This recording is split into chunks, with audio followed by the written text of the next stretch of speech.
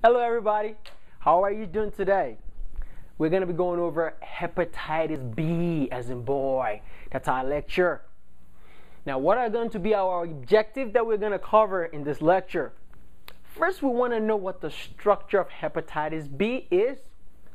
We're going to go over how is it being transmitted among people. What is the pathogenesis of the infection? We're also going to go over the serologic course in order for us to be able to differentiate between acute and chronic hepatitis B infection. Then we're going to figure out how we make the diagnosis. And how do we treat? And that's it. So let's start.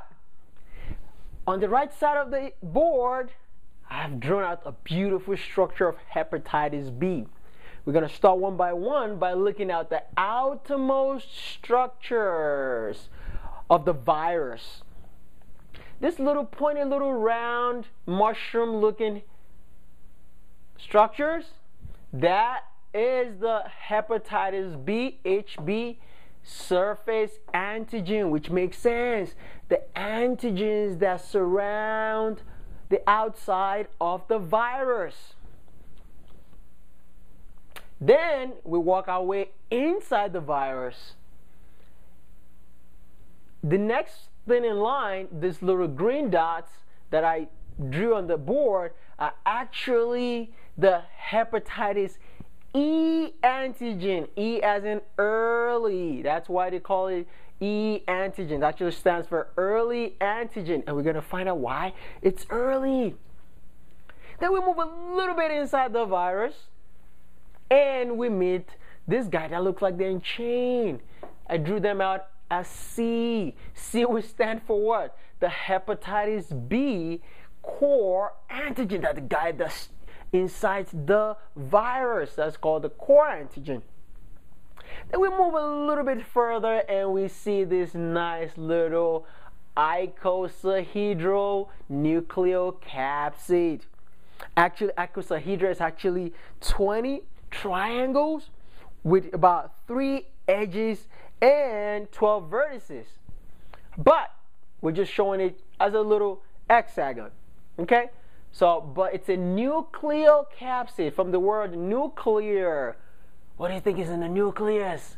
DNA. Very good. So the nucleocapsid of the virus actually encases the DNA of the virus. So hepatitis B is a DNA virus.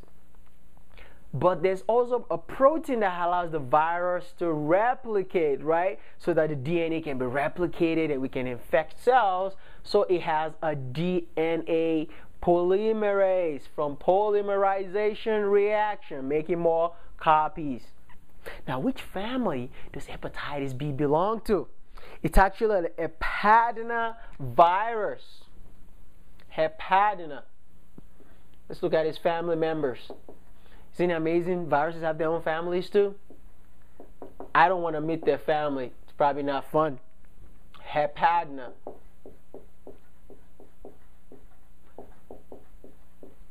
That is the family that hepatitis B belongs to. So okay, you can see HEP for hepatitis. Now let's look at the word hepatitis itself. Hepa means what? Hepat from the word hepatocyte. Hepatocytes. So which part of the body do you think hepatitis B loves to attack? You bet you it's the liver. That's where the word came from. Hepatitis. But itis is what? Inflammation. So it's a type B virus that causes inflammation of the liver. Now that we have known what the structure of hepatitis B looks like, I want you to keep an eye on it because this will really explain a lot of things. Now let's go over the next thing. How is hepatitis B being transmitted? How will people get infected with hepatitis B? Usually it's from bloody body fluids.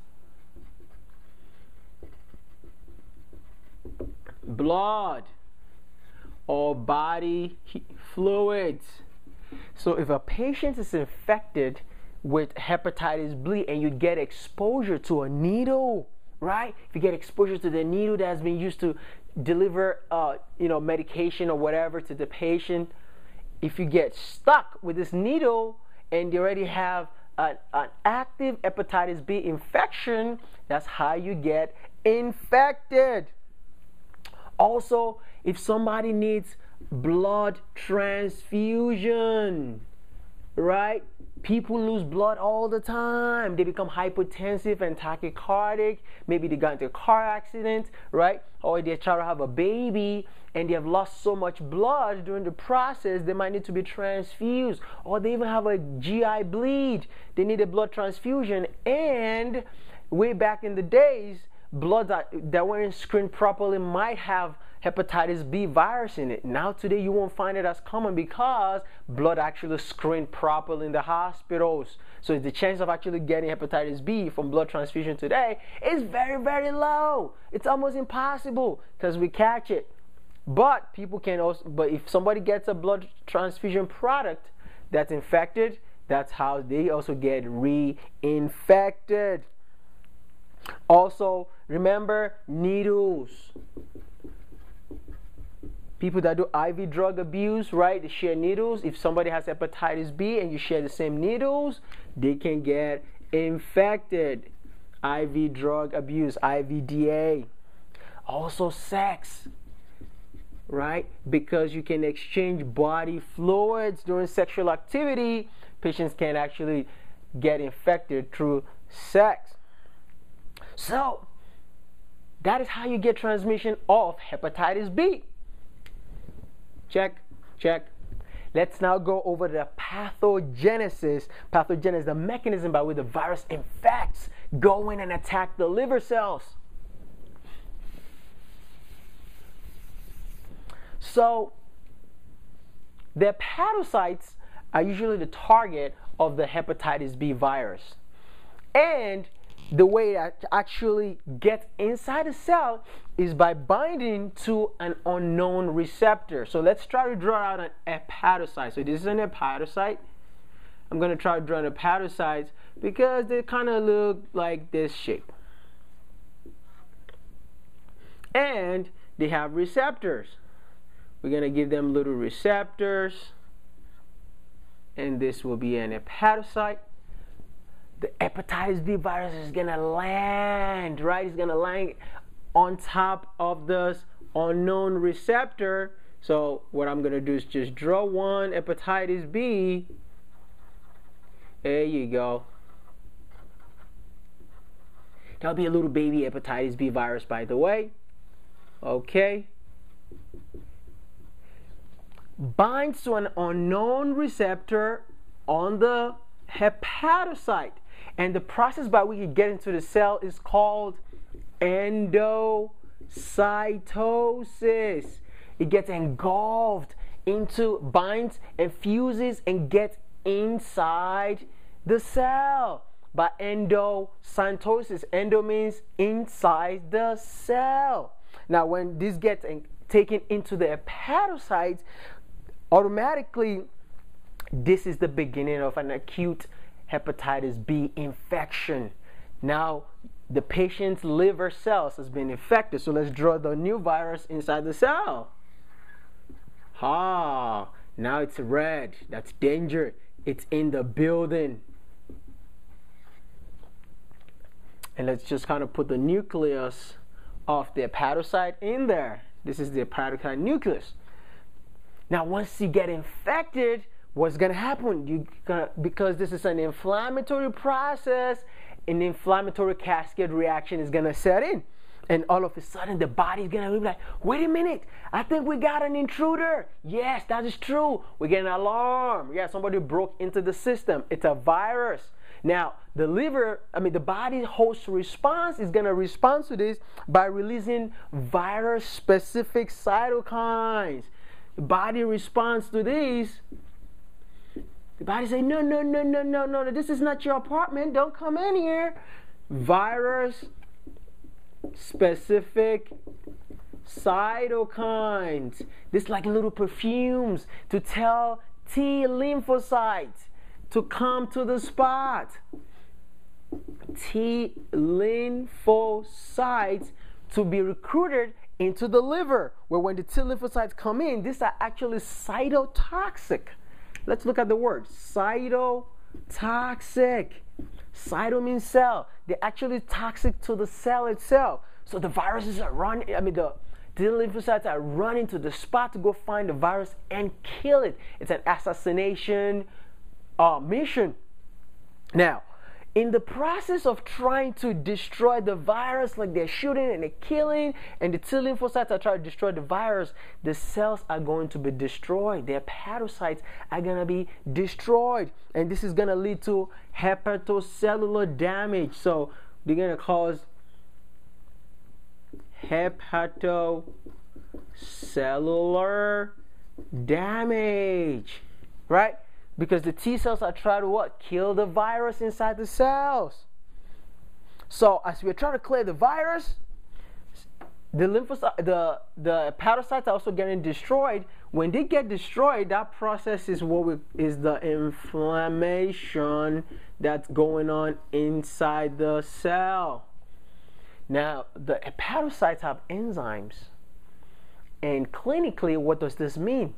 Well, when these hepatocytes get destroyed, they're going to release the enzymes that live within their cells. Let's actually make them blue. The enzymes that live within the cells are going to be released, and when these are released, these are known as ALT and AST. Alanine, amino, transferase, and aspartate amino transferase enzymes. And when these are released, this is what we can measure clinically from the patient's serum, because the hepatocytes have been destroyed and they're released. But the most specific to the liver that's going to be higher is going to be the ALT. ALT is going to be very, very high when you have an acute hepatitis B infection. Now let's talk about how the course of the infection of hepatitis B actually works, now that we know the pathogenesis of the disease. So, when somebody gets infected with hepatitis B, do they know? Actually, 70%, let's talk about the serologic course. 70% of people that get infected with this virus have no idea they have the virus. Let's talk about serology. That's the course of the infection. So when somebody gets an acute infection, actually about 70% are asymptomatic. Asymptomatic, which means they don't even know they got an infection. That's why we call hepatitis B a silent disease. That's why we call it a silent disease. And I will tell you why in a minute. Now, about 20% of patients get infected with hepatitis B can develop severe symptoms. They can develop symptoms. And what kind of symptoms are we talking about? Well, this will be, we call this kind of symptom actually an icteric hepatitis. Icterus from the word yellow, jaundice, hepatitis. And I'm going to talk about that also. But there's another population of people, actually it's 25%, 5% of patients can actually go to become chronic hepatitis B carriers. Now let's talk about what the symptoms are. When I say 70% of patients that get infected might not know that they have the disease, it's because it always presents like a flu-like symptoms. When patients get infected with hepatitis B, it's like a flu. You feel like, I just have a flu. What are the signs and symptoms of flu? Let's start. So let's go down. It feels like a flu-like symptoms.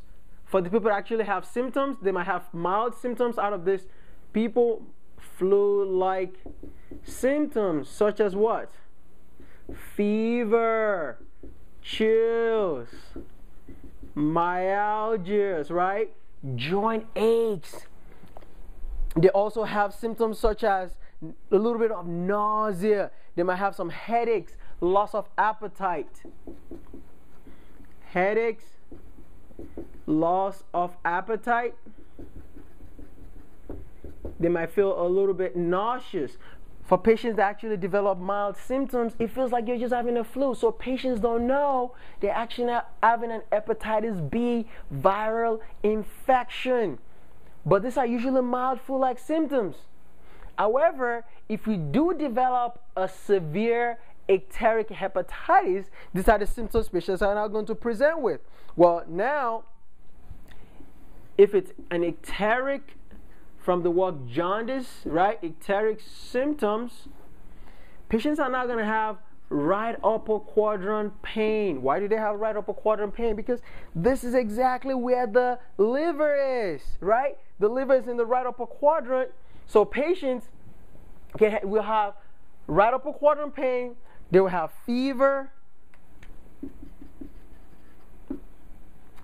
They'll be jaundiced. They'll have yellow manifestations in their eyes and their skin. Why are they jaundiced? Well, if you're having an infection inside the liver, it's going to affect the biliary tree. It can allow you to spill bilirubin inside the blood, which causes you to develop the jaundice symptoms. We actually make your eyes, if you look right under their eyes, you see it's actually yellow, and sometimes you can look under look their skin. You see it's kind of yellowish. All right, so this is called ecteric symptoms. All right, now we now need to go over when the patient have an acute versus chronic infection, starting with an infection of hepatitis B. Now, what am I talking about? Most people, when they get the infection of hepatitis B, their body actually clears the virus. The body mounts antibodies against the antigens, and you get rid of the virus and you're fine. But unfortunately, because 5% of people can progress to chronic hepatitis B, that is why this is a serious disease. All right? So now, we now need to draw out a graphical representation of the serologic course of an acute hepatitis B infection.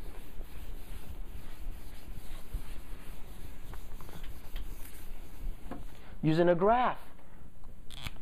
Now, this is a graph that I'm drawing out to represent, this graph is to represent an acute hepatitis B infection that a patient actually recovered from.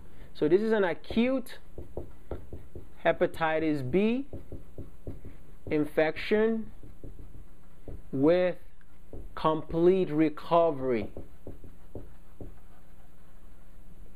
On the y-axis are going to be titers, which means the viral titers. On the x-axis, we're going to put weeks or months, preferably actually weeks, of how a patient have an infection of hepatitis B. I want you to focus on this graph very carefully because it's going to explain a lot of how we detect and make the diagnosis of hepatitis B. This is actually the fun part. When the patient gets infected with hepatitis B, they start to get an acute reaction, right? Those flu-like symptoms start about a week to 2 weeks after they get infection from the virus.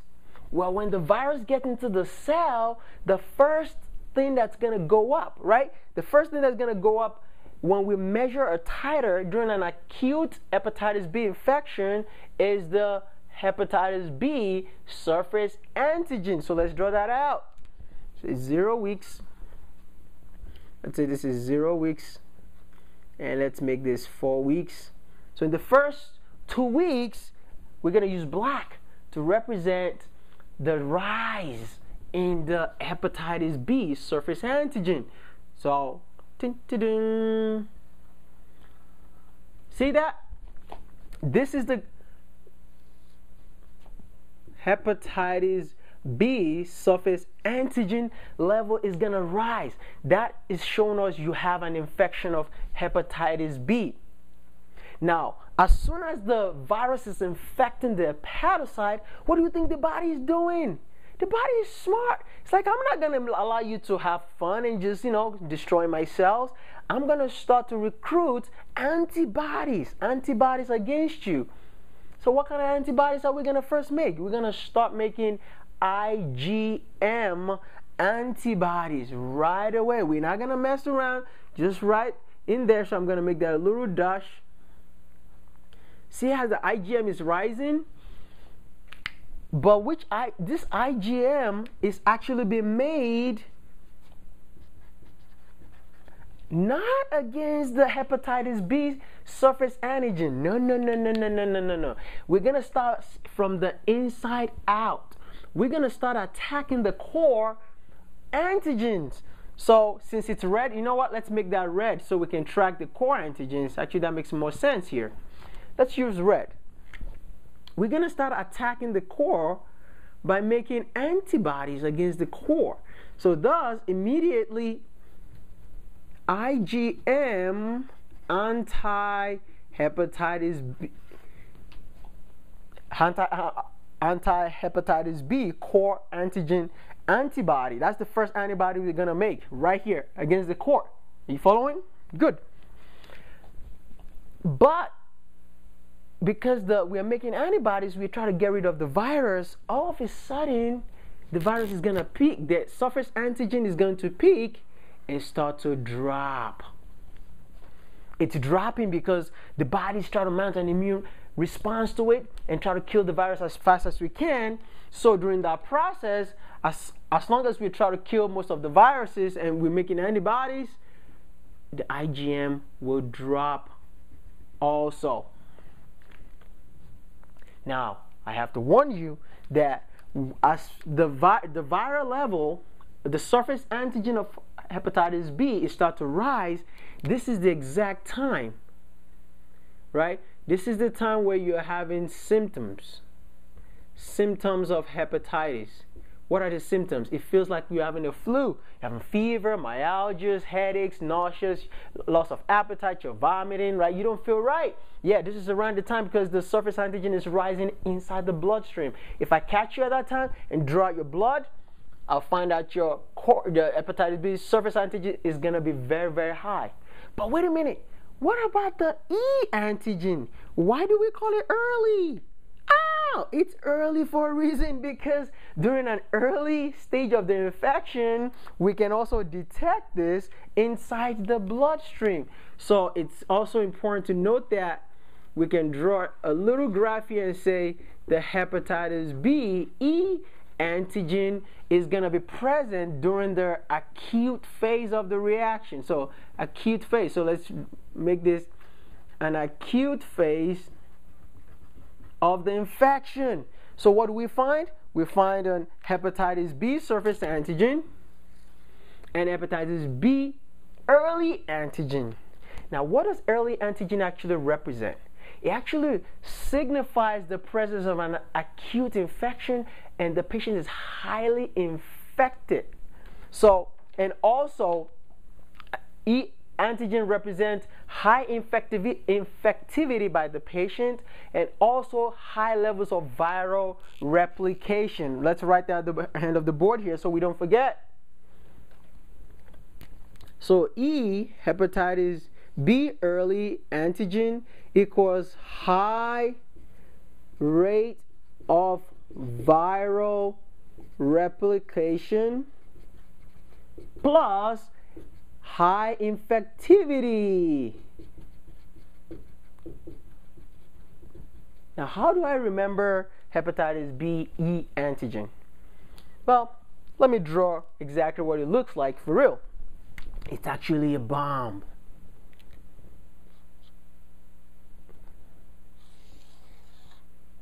This is the E antigen. See that? That is a bomb. I think of E as an explosion during the acute infection of hepatitis B, because when it explodes, it's very, very effective. So if somebody gets, if you see, measure this, and you find out a patient has high levels of this inside the blood, ooh, that is not the time you want to get stuck with that needle. They are very, very infectious. Now let's continue our story.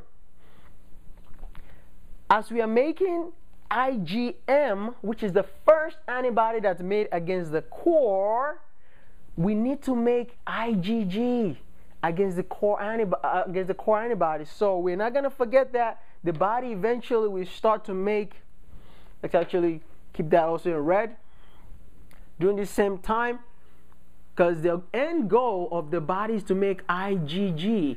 So eventually we're going to make IgG against the core hepatitis B core antibody over time. Just as the same time as we are making IgM, see, IgM is going to drop off, but IgM is not going to last, so we want to keep the IgG around against the core antigen. Also, because we already have the exposure to the E antigen, the body needs to make antibody against the hepatitis B early antigen. So we make an IgG against, it's called an anti-hepatitis B early antigen. All right? Because we've been exposed. The body has to make an antibody, so next time you get infected, we already have the antibodies against it. Now, what about the surface antigen? The body still needs to make an antibody, but it takes time. It takes time. So therefore, once we clear, see how the hepatitis B surface antigen goes up and it gets cleared out of our system. As we are getting clearance out of the system, the body starts to make IgG against the hepatitis B surface antigen. This is what you want to become immune to the virus. You need this to become immune to the virus. IgG anti-hepatitis B surface antigen. All right? I'm sorry, not AG. There should be an AG there, okay? That's just supposed to be an IgG anti-hepatitis B surface. All right? Because this is telling us, wait a minute, you're cured. You develop an acute hepatitis B infection and you have recovered. You got exposed to the virus and you got exposed to the surface antigen, which is binding to your liver cells, right? They got destroyed. We made antibodies against them. We cleared them out of your system over a period of weeks, and later we made antibodies against the surface antigen. Now this is extremely important. Now people always talk about, what is the window period? There's a little window in there and we don't know. Okay, let's talk about the window period. The window period is the time whereby the body is mounting an immune response and successfully clearing the virus out of your system. So you got exposed, right? You got exposed to the virus, but because, think about it, we got to go to the factory to make antibody. It takes time. We got to go to Japan, go to France, get the parts. No, I'm kidding. We got to get the parts. The body got to assemble the antibodies, right? Because the B cells got to be made into plasma cells. Plasma cells got to make IgM. IgM eventually have to undergo transformation, and they have to be, and IgG has to be made. It takes quite a little bit of time. So guys, take a chill pill, relax. Now the time between when we actually start making IgG and when the surface antigen is being destroyed and being cleared out of our system is called the window period. Let's make the graph actually here. Okay? So, when somebody's in the window period, they're not going to be positive for a surface antigen because they're already getting cleared out of the system. the only thing you're going to be able to measure when you catch somebody during the window period where they still have an infection but it's been cleared is you're going to be able to detect this inside their bloodstream. They're going to be making antibodies to the core antigen, because as you can see here, the only thing you'll be able to detect between when the surface antigen is being cleared and making of this antibody right here is the core. There we go. See how that makes sense? So if you do a serologic test and the patient's hepatitis B surface antigen comes back negative and they don't have an IgG against the surface antigen, which means it's not ready to be made yet from the factory, you're going to see a positive IgG against the core. And you say, look at you. You actually have an infection.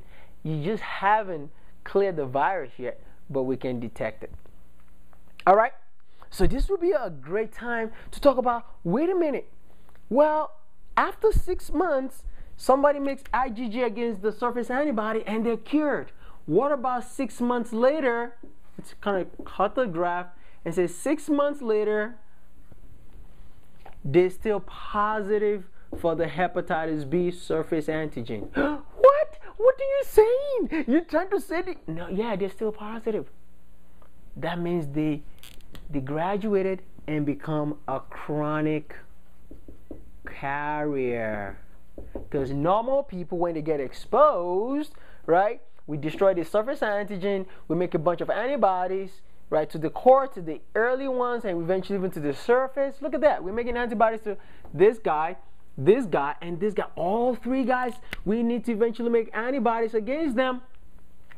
But if we can't, and we still have a positive surface antigen, they now become a chronic carrier. They're going to be carrying for the rest of their lives. And those are the 5% I am very, very concerned about. Okay. Let's go about some exercises to put all this graph into a picture, like actually make sense out of all this.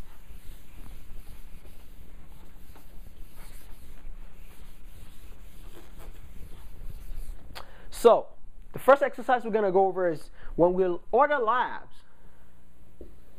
Actually, let's order labs and see if we can answer the following questions.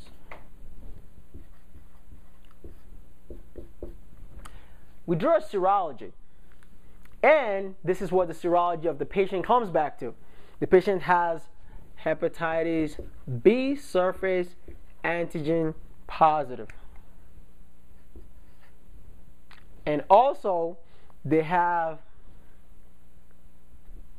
hepatitis B early antigen positive. That's the serology. After we drew the labs, what do you think is going on? Well, they have an antigen positive, and the early antigen, which represents they're very infective. This is an acute, it's not acute, it's actually an acute hepatitis B infection. Okay?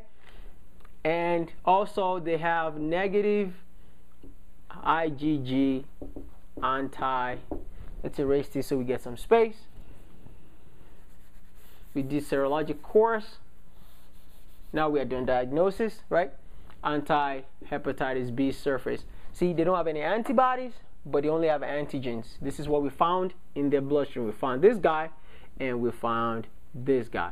That means they're highly infective and they have an acute hepatitis B infection. Good? Got it? Excellent. Let's go over the second one. We order another lab, and this is what it comes back to. The patient has an hepatitis B surface antigen, comes back negative. Yeah, exactly. However, they have an IgG anti-hepatitis B surface antibody. How can you make an antibody against an antigen and you have a negative surface antigen? How can you do that? Well, the patient is not infected. No, no, no, no, no, no. This is a patient that received the hepatitis B vaccine. Yeah, we go. The patient was vaccinated because they never had the antigen exposure, right? But now they also have the antibody, because that's what you get. Once you get the vaccines allow you to develop antibodies against the surface antigen without being infected. So this patient's got their vaccine, and that's why their lab comes back this way. See that? This is how you put it in together clinically. Let's look at the next patient case. This patient had an IgG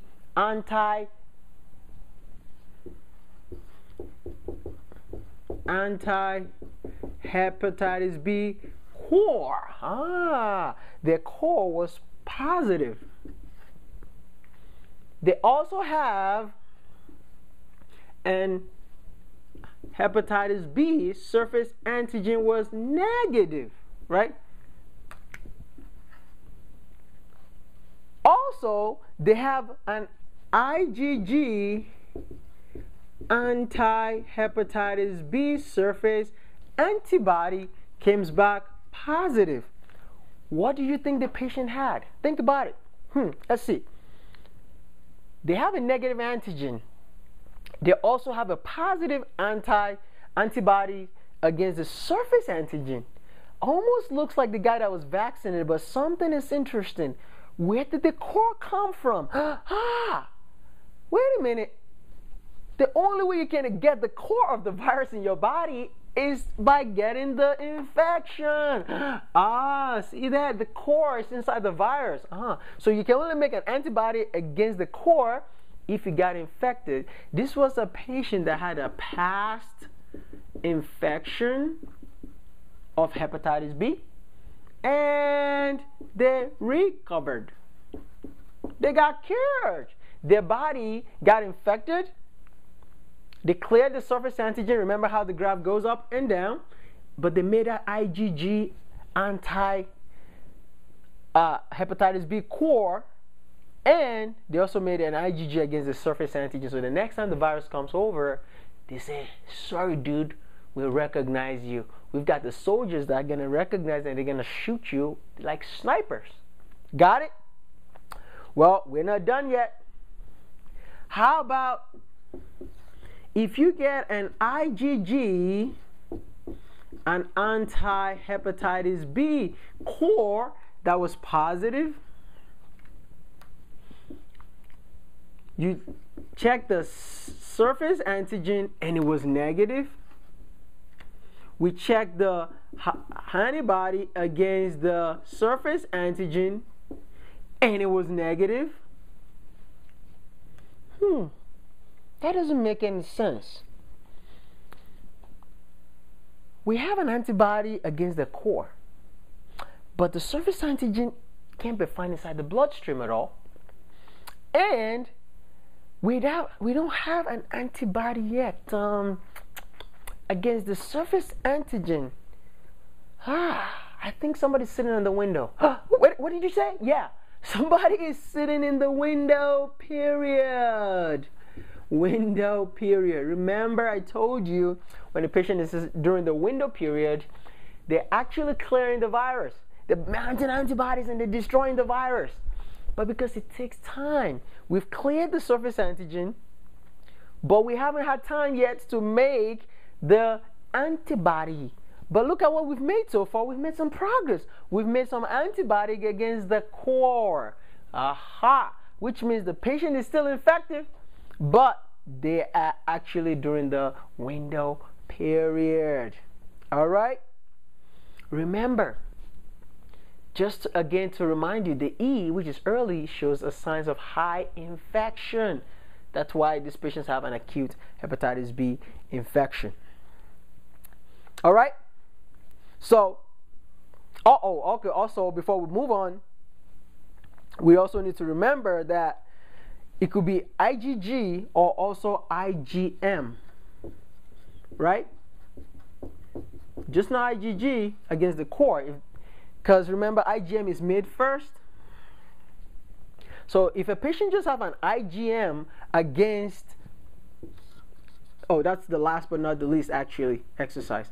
If a patient has an IgM against the core antibody, what do you think that represents? Well, and they also have a negative surface antibody. That's our last but not the least exercise before I forget. And let me do this. They haven't made an antibody yet against the surface antigen. What do you think the patient has? Well, it looks similar to guy on top, but in this case it's just IgM, right? Instead of IgG. This shows that the patient is during the window period, right? They've cleared the antibodies, they cleared the antigen, but they're waiting to make the antibody. So that's the IgM. That also represents the window period. Okay? Now, remember, 95% of patients that get infected will clear the virus. But that 5% is what we're worried about. Now, we said the 5% are going to move on 6 months later to have a chronic hepatitis B infection. Let's take a look at their graph, graphically, what this looks like.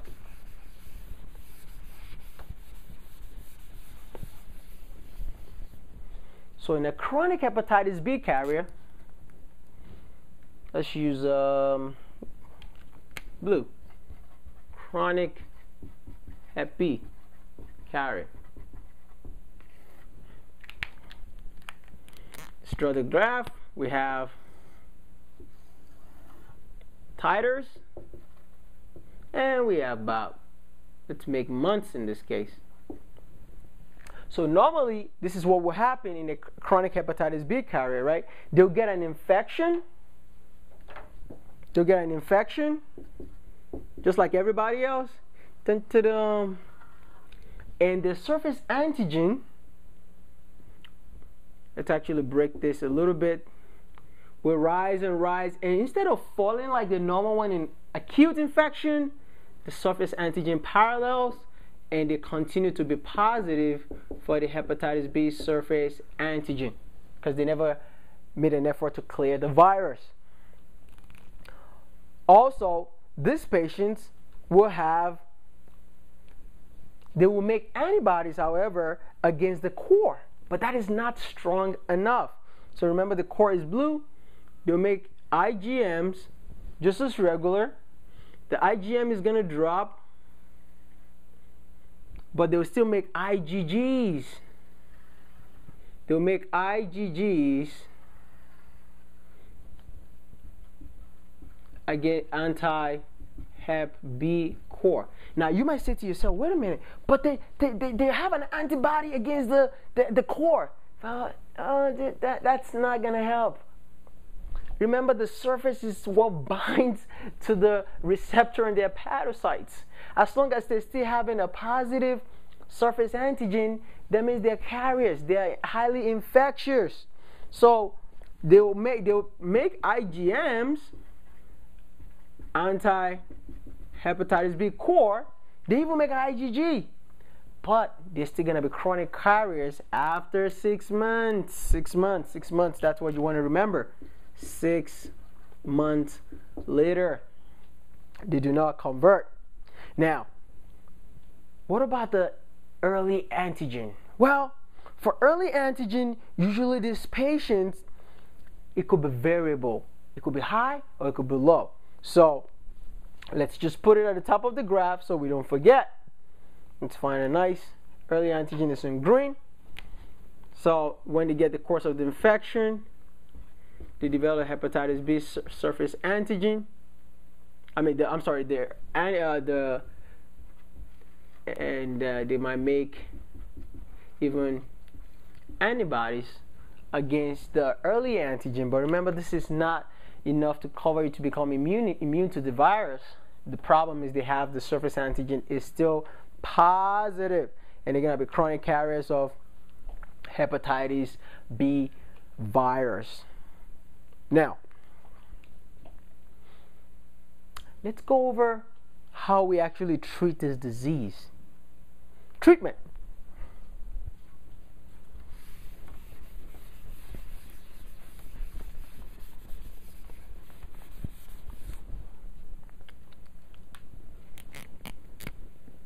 Well, there's different medications we give to treat hepatitis B virus. Well, my name is Adeleke. Let's try to spell my name. This is my name. Adeleke.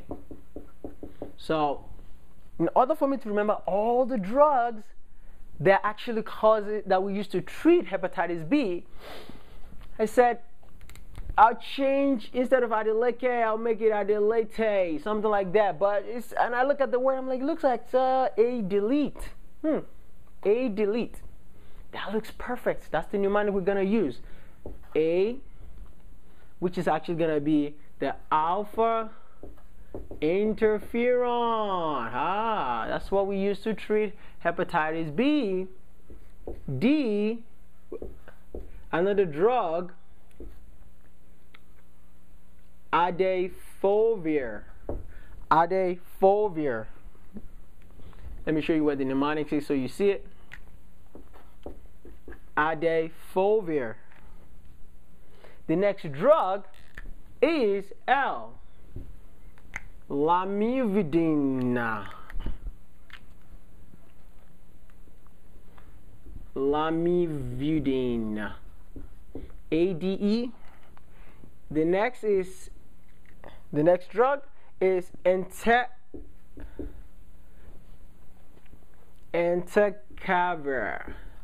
Right? The antiviral drug entecavir. And T stands for tenofovir. Or the other drug, telbuvudine. Telbuvudine. So, really TE. That's the mnemonic. Can you see? ADELETE. I delete. Sounds like a delete.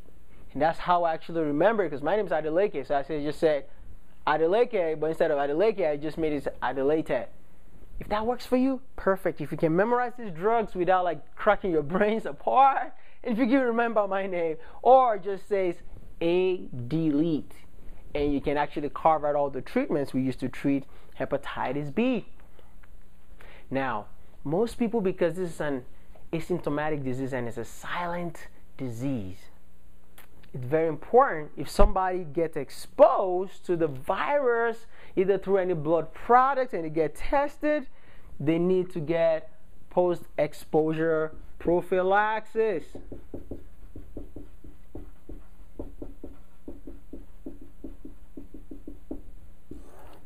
And what do you give? If somebody gets exposed, they get a needle, they get the hepatitis B vaccine, so they can make antibodies against the virus, and they need to get the hepatitis B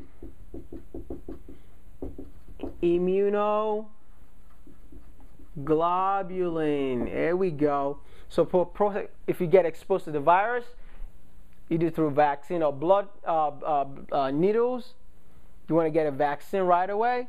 And also you want to get the hepatitis B immunoglobulin, also known as HBIG. It's actually the antibodies, the IgG antibody against the surface antigen. Now, why do I care about the 5% again that develop that chronic infection? Because chronic hepatitis B will cause you to have damage, hepatocellular damage to the liver. And damage will lead to what? Fibrosis. And fibrosis of the liver is known as liver cirrhosis. The problem with patients that develop liver cirrhosis have an increased risk of developing hepatocellular carcinoma. That is why we care about the 5% that develop chronic hepatitis B. That is the end result. Okay? Cancer of the liver. That's what the virus can cause. Although most people are fine, they get an infection, they clear it. This is what we always worry about in the patients that develop chronic long-term for the rest of their life. They're carrying the virus. They develop liver cirrhosis, which has a lot of complications and some portal hypertension, right? And then they can also develop liver cancer. So this basically brings us to the end of hepatitis B. Remember, this virus is very, very silent disease. You feel like you just have some flu-like symptoms. Patients don't even think about it unless they get tested, and we get back to serology and make a determination if you have an acute infection or you've cleared it, or you need to be vaccinated, or you need to be treated with medications if you are predisposed to develop chronic hepatitis. Don't forget, this is the drugs that we use to treat, and if you get exposed, you get a vaccine or get the immunoglobulin. And that basically wraps up hepatitis B as in boy. Thank you very much for watching. It's Adeleke from Future Teaching Physicians.